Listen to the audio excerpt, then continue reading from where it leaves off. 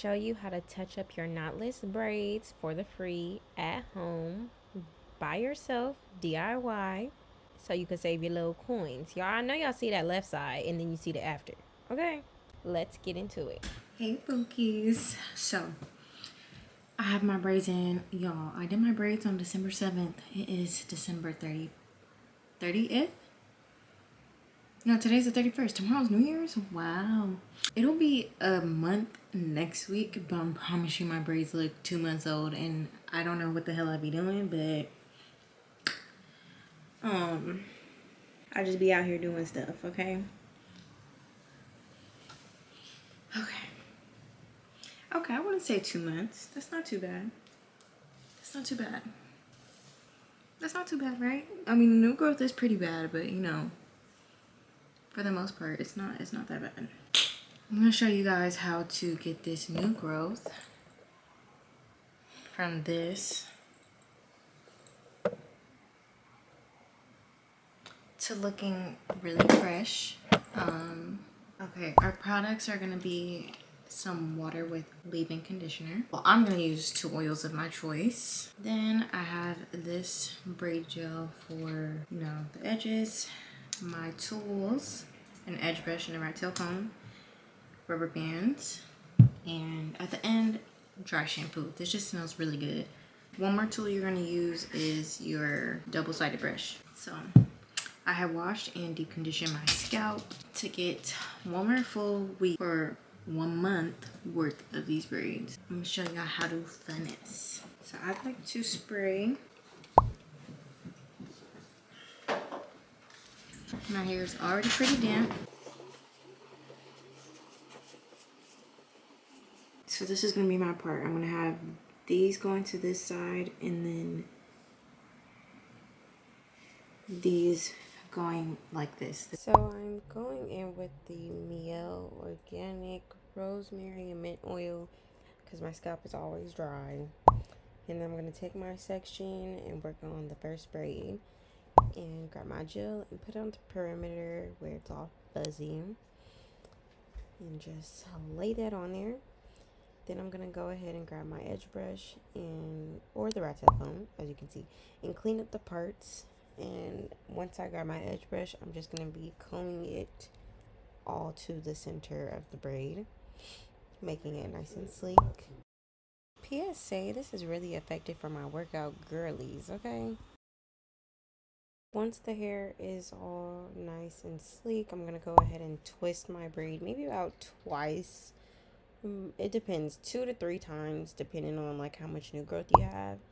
And then I go in and gently add a rubber band, making it tight, but not too tight. I wrap at least 3 to 4 times, depending on the tension. And I make sure that it feels comfortable and that it's not too tight or painful. So it feels perfect.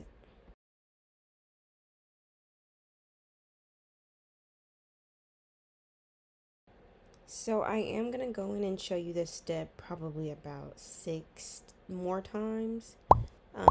It's pretty simple. It just takes some practice. You don't have to do everything that I do, but whatever works for your hair, because everybody's hair texture is different. You may not need to use a gel that is as strong as what I'm using, but it works really good for my hair texture. And, you know, you may not need rubber bands. Some people use like the ducktails, I believe that's what it's called, the ducktail clips, the smaller ones, like as if you're doing locks, and they'll put that at the root and then like set it with a scarf, and then they'll remove the clips so they don't have to like use the rubber bands. So you have different options. You just choose what works best for you, but I feel like the rubber bands is the quickest, and it also blends in with my hair. You don't really see that it's there unless you're like nosy and just looking. I know that you're drunk. Yeah. Tell me what you want after this club. You know you're nasty. Don't move around at my house, find a taxi. I'm picky with my women, I'm deciding. Call me to your crib and I'm sliding. I'm picky with my women, I'm deciding. Call me to your crib and I'm sliding.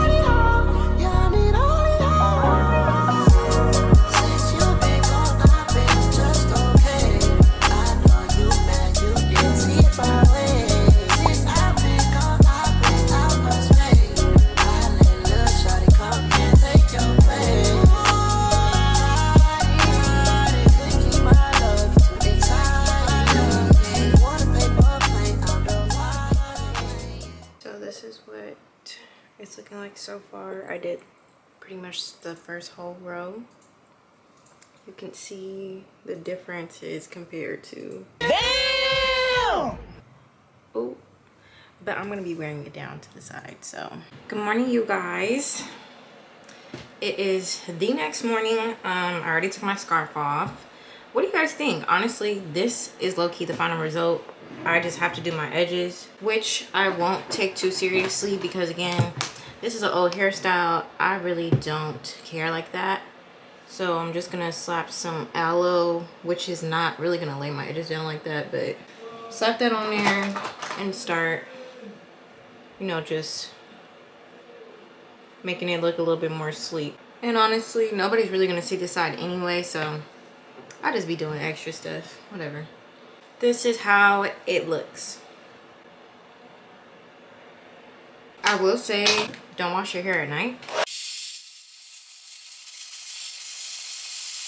Just because when it's wet, the smell is, y'all know how y'all wash clothes and when you leave them in there for a long time, they start to stink. My hair don't stink, it's just I need to let it dry fully because it's less than 10 hours ago. So yeah, it just needs to dry fully, to be honest. So I'm just gonna add some more mousse at the root. My flyaways, y'all can see, is already like really laid down, but I'm adding more mousse. I'm just gonna blow dry the top and put the scarf back on for about 10 more minutes before I leave the house so that everything can be set. And then I'm gonna go in for some more aroma like I did last night. My Rose Bloom by Dove.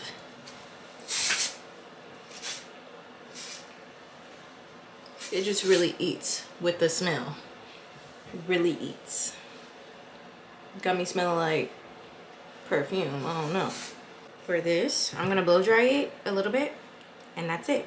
So thank you guys for watching. I hope you enjoyed and I'll see you guys in the next one. Bye. The sun is shining, it's a new day.